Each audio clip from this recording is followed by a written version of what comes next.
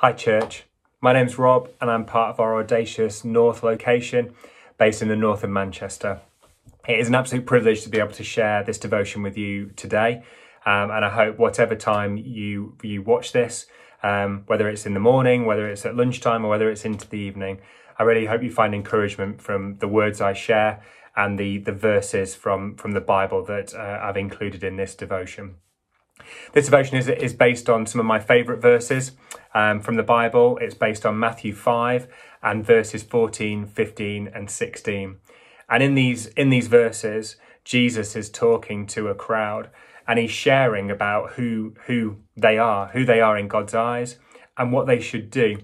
And I love this. I love the fact that Jesus was being really specific and he was being extremely helpful to the people in that group who'd kind of got together to listen to Jesus's teachings, but also to us, 2,000 years later, we can read these words and these are absolutely applicable for us right now because this is coming straight from the Word of God to us, to our ears and to our hearts right here in 2021.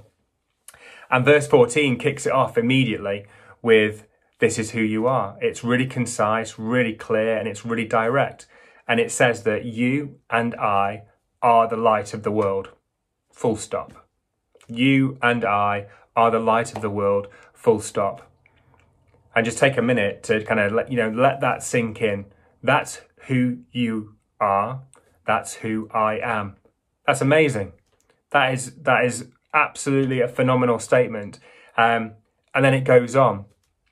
It goes on and talks about, actually, we are the light of the world.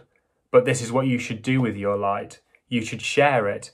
And I love this because, we can often take light for granted. When you flick a light switch, the light comes on. When you go out into the street at night, there's often lights and lamps lighting the way.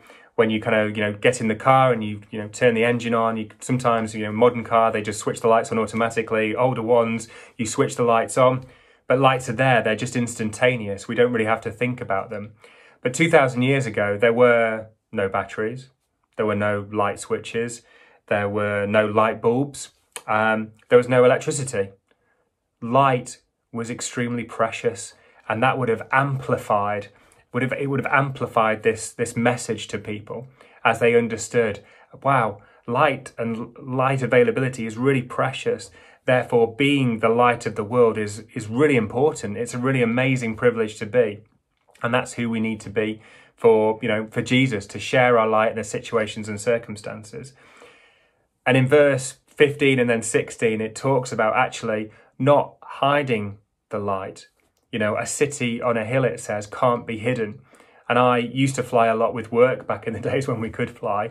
And I used to fly at night over, Asia, across kind of, the Middle East. And you'd see mountain regions at night and you'd see the cities lit up. They couldn't hide themselves because every house had lights, every street had lights. And you could just see these cities, these towns on a hill that just could not be hidden.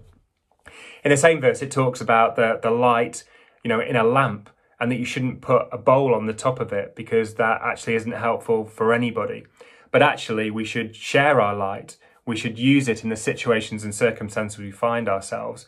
And we should bring that light into our worlds with our family, with our friends, with our colleagues, with other people that we come into contact on a daily basis. We should shine brightly and we should do those great deeds that are talked about in verse 16, that those people may see the good deeds that we do. And then ultimately, I think most importantly for God, we glorify our Father in heaven by living for him and shining bright and showing people his love in our day-to-day as we go about our lives. And I love that in these 3 short verses, just such an impact of, you are the light of the world. You should shine bright and you shouldn't hide yourself. And you should shine bright in the situations and circumstances you'll find yourselves and the deeds that you do that people will see and that will bring glory to God. I just love that. I think it's so encouraging and I hope you found this devotion encouraging today. I just want to pray as we close, if that's okay. Father God, I just thank you for everyone who's watching this video, who is just reading these verses in Matthew 5. I pray that each and every one of us will take your light into our world, into every situation and every circumstance we encounter today, every person that we speak to or we share with. And I pray that we do this ultimately to glorify you, Father God, in heaven. I just pray this for everybody in Jesus' name. Amen. Have a great day, church. Thanks so much for listening to this devotion, and I'm sure I'll see you soon.